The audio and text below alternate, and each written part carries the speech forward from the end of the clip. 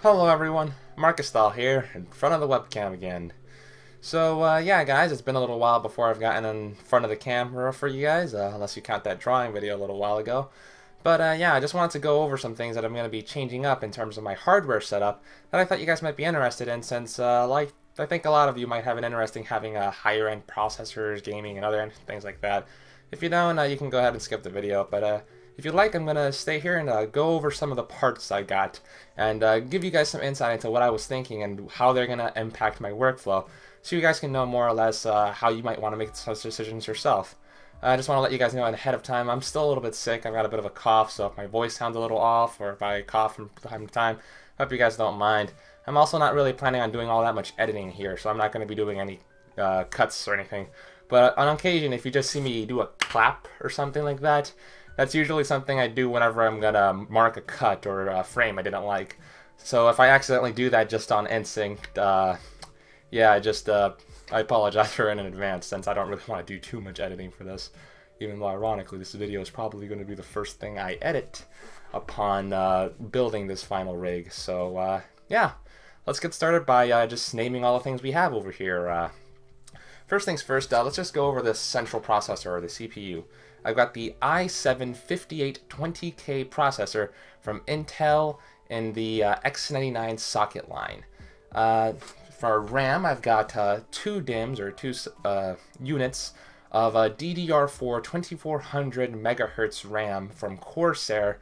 I've also got this little thing, not too important. It's just a PS2 cable to USB converter, because my current keyboard doesn't have USB. Over here we've got some Arctic cleaning kit, as well as two tubes of thermal paste, one from Cooler Master from my old heatsink, and one from Arctic Silver, the Arctic Silver 5, a very popular choice. I've got some coffee filters here. In case you're wondering, those are actually for cleaning up for the Arctic Silver kit, since you really shouldn't be using any lint cloths, so I just use coffee filters since they're pretty excellent for that. On the note of cooling, we've got over here the Noctua NH-U12S cooler. It's a pretty well-known brand, Noctua. I kind of have a bit of a reputation for a fugly cooler design, or at least their fans' color decisions. Seriously, that brown and teal, wow. But yeah, that's just a pretty good cooler, just due to some silence things that you might note up in the future. Over here we've got another opened box, the PCE AC68 dual band wireless AC 1900 PCIe adapter from Asus. Wow, that is a mouthful. Yeah, this is a PCIe adapter. You put it into a PCI Express port on your motherboard, and that enables your motherboard or your computer as a whole to have Wi-Fi if it didn't previously. Something you might want to get if you're a desktop user and might need Wi-Fi in the immediate future. There are some various reasons for that. I'll get into them in the video. Another opened package here, the Asus Turbo, or GTX 970, 4 gigabytes of VRAM, or 4 gigabytes. It's more like 3.5 due to the 970, but yeah, I've gotten this one a few months back, and I figured I'd just go over it a little bit since I didn't make a video on it back then. And lastly, here we have the X99 SABERTOOTH motherboard from Asus. Yeah, this is the main connector for all the pieces in the computer. It's my latest motherboard. Pretty expensive, but a pretty solid choice, and I'll go into that later. But yeah, that just about does it for most of the new pieces. I did make some changes to my case, the NZXT Phantom. It's currently not on shots right now, so I can't show it to you immediately. Although I'll make sure to have at least one shot of it once everything is done, especially since I still need to clean it out. But I made a small change to it. If you know the Phantom line, you might be familiar with their various color schemes. I initially chose the white and black model, but I kind of wanted a little bit of red in there, so I elected to paint all the black parts red to kind of give it a bit of a white and red theme. Sort of like what you can see with Asuna and stuff like that, but yeah, I'll go into that a little later. There's still some black left over here and there, and it didn't turn out perfect, but I kind of like the looks, and I think you guys might appreciate it too. Let's just get started with the first piece of the system that I mentioned, the Intel Core i7 processor. So for those of you who are familiar with the CPU lines, there are two general brands you can choose from nowadays, AMD and Intel. And generally, a lot of people tend to say Intel is the better brand. There are a lot of reasons why you might want to go AMD or Intel, but primarily if you're a gamer or if you're doing anything that might be dependent on single-threaded tasks, which unfortunately, due to the way programming just works nowadays, generally tends to be most things, you're probably going to want an Intel processor just due to the improvements in their IPC, which may or may not change next year with AMD's upcoming Zen line of processors. But for now, let's just say that I'm switching over to Intel since my tasks are becoming increasingly more IPC dependent as is compared to multi-threaded dependent, such things such as rendering and other things like that. My current processor is actually an AMD FX 6300, but yeah, the AMD FX 8320, if you remember from last year, there was unfortunately a mishap with the AMD FX 8320, whereby it kind of fused to the heatsink that I initially used on it. It was having poor heat performance initially, and then once I removed it, it just would not remove itself from the heatsink, and when I removed the processor, or the heatsink, the processor came with it, and yeah, that processor's dead. I actually still have it lying around somewhere. I could probably show it to you guys in a picture or something, but yeah, that is one dead processor, so since I couldn't be left with nothing, I elected to go with the AMD FX 6300 as a stopgap until I can upgrade later on. But yeah, that was a bit of a sad story, and I actually still have a bit of dental floss over here.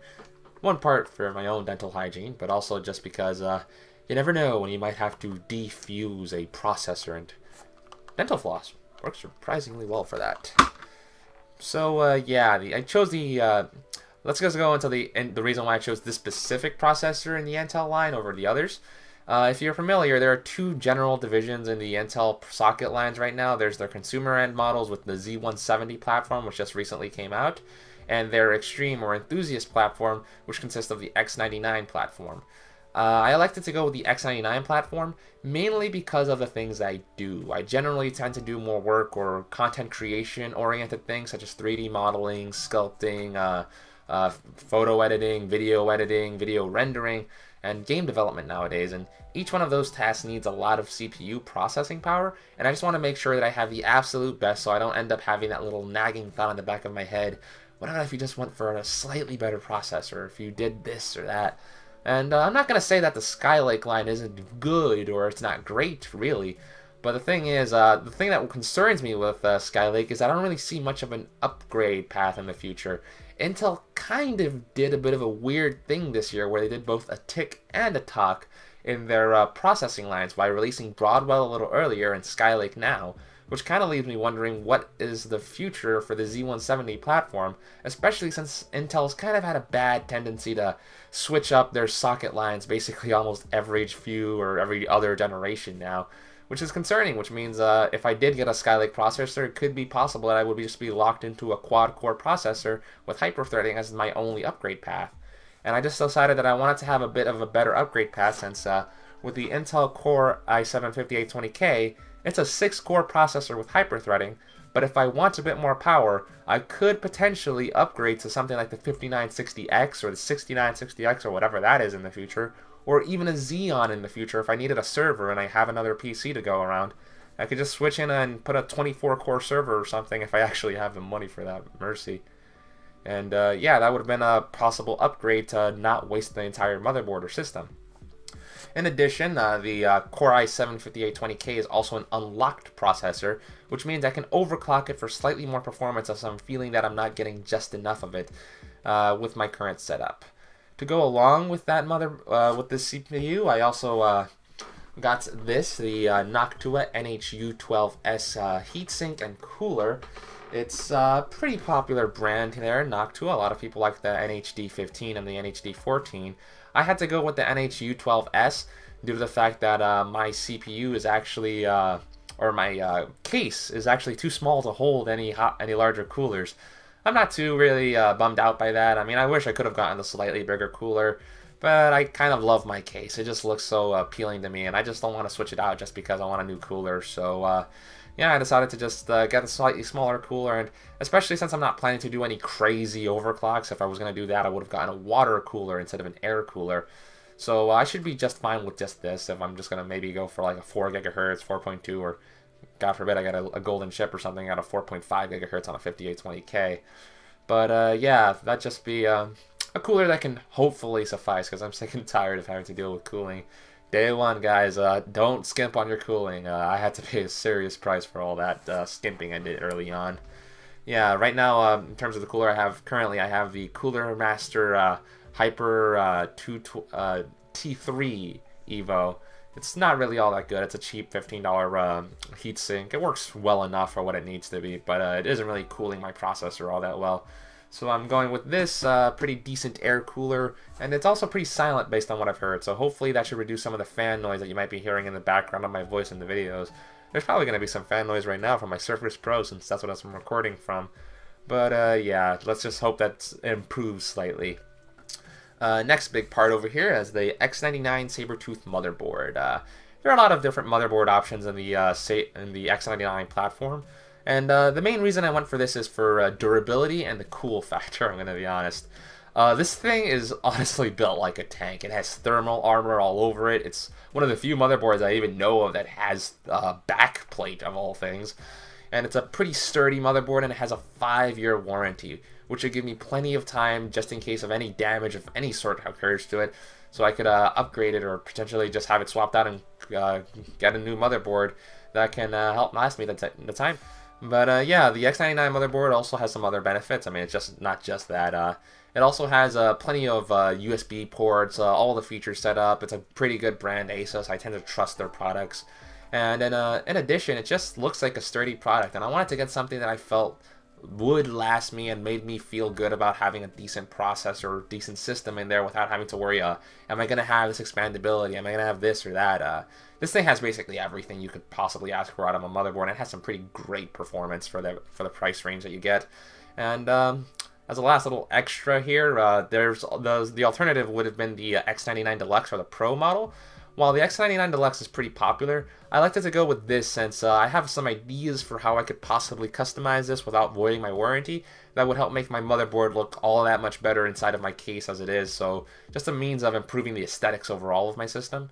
But for now, let's just say that it's a pretty good motherboard, a pretty solid deal, a pretty great system, and it's pretty durable. So hopefully this will last me a nice long time, so I won't have to keep upgrading every few months. And yeah, also, let's just hope it lets me upgrade pretty often.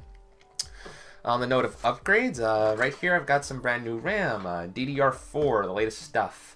As you guys might have known, the previous platform not too long ago was mainly DDR3. That was the main thing. It's been here for a while now, but we're kind of making the switch over to DDR4. Prices are really dropping on this stuff. I mean, I got these two DIMMs for like 90 bucks, and they're 2400 megahertz, so that's a pretty impressive deal.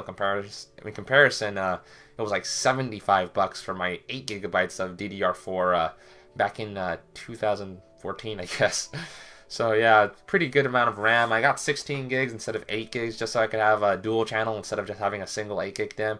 I was also considering getting a single 16 gigabyte DIMM, but at the same time, I looked over at my X99's compatibility things, and it doesn't really seem to support 128 gigs of RAM, and honestly, I'm not too sure if I really pro enough to need 128 gigs of RAM. I think I'll be good with 16 gigs and maybe 32 gigs for a later upgrade. So yeah, not much else to say here. RAM isn't really all that important nowadays. I mean, there are some things that can benefit from RAM, like iGPUs, but kind of got a GPU right over here.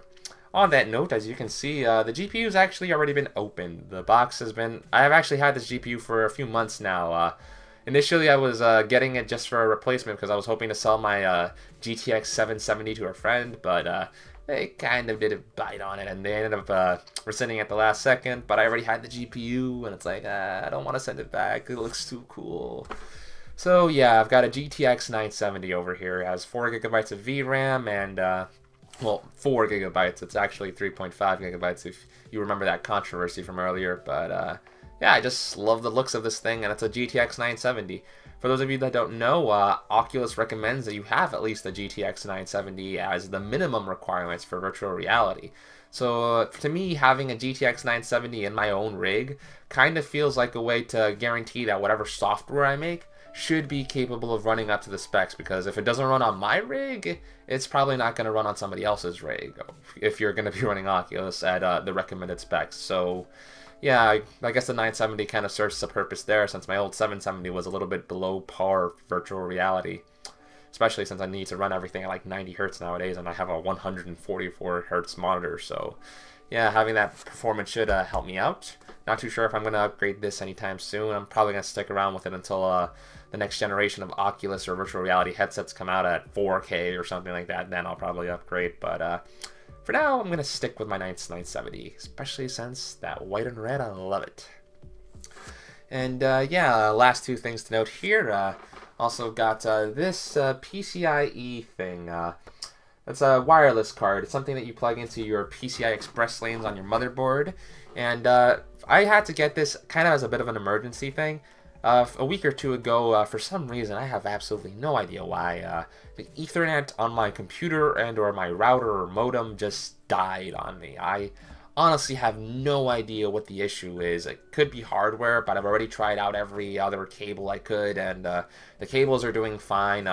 The modem itself has internet. I mean, I had to get Wi-Fi, still certainly works. My Surface Pro is fine, my phone's fine, everything that uses Wi-Fi in the house is just fine. Even when I switched over to this PCIe card, it worked just fine just having Wi-Fi. So I figure it might not be a problem with the modem. So the only thing I can think of at this point is the motherboard might be done on my end. Not too sure why. It's not all that old, but yeah, it's just a kind of a weird purchase I had to make. I bought something pretty good. It's It was $100. It's the PCE AC68 from Asus. Again, I'm a bit of a whore for Asus products at this point, but yeah, it's a pretty good It's a pretty good Wi-Fi card. I honestly could not tell the difference between the Wi-Fi and the wired connection. This thing was so good, and yeah, it was more than enough for my needs. And hey, if I'm gonna have a new motherboard that doesn't have Wi-Fi on its own, I might as well just plop this in and give it Wi-Fi. More options, right? And yeah, the last thing to really note of here is this power supply I got. The Corsair RM850 watt power supply. I originally had an EVGA power supply. It was 500 watts or so. It's a pretty good power supply, and honestly, it's enough for the actual watt usage that my computer uses. But I just wanted to get something that was a little bit more secure, since I don't really feel all that comfortable running my processor so close to the limit. I mean, honestly, I probably should have been more careful from the beginning. I mean, my initial PC had like a watt need of around like 450 or 470, almost the exact 500 watts, and that EVGA power supply still held up, and I am amazed that it managed to hold up despite that workload through all the little damage that's occurred, the switching of CPUs, processors, and all that. But yeah, it held out, so I guess this purchase was probably the most unnecessary of all of them, but I just wanted to get something that could keep up with all of my needs and could possibly give me expandability in the future, and that would help my cable management a bit, since my previous power supply was not modular at all, so it had all the cables. I just have to find some place to just shove them in, but this thing's fully modular and it's really quiet, so hopefully that should help with the whole noise from the fans from my computers going forward. And yeah, it's a pretty decent power supply, gold rated. Hopefully it'll do for the needs I have right now. So yeah, guys, this is gonna be the rig going forward. I'll show you guys what the computer looks like when it's all done.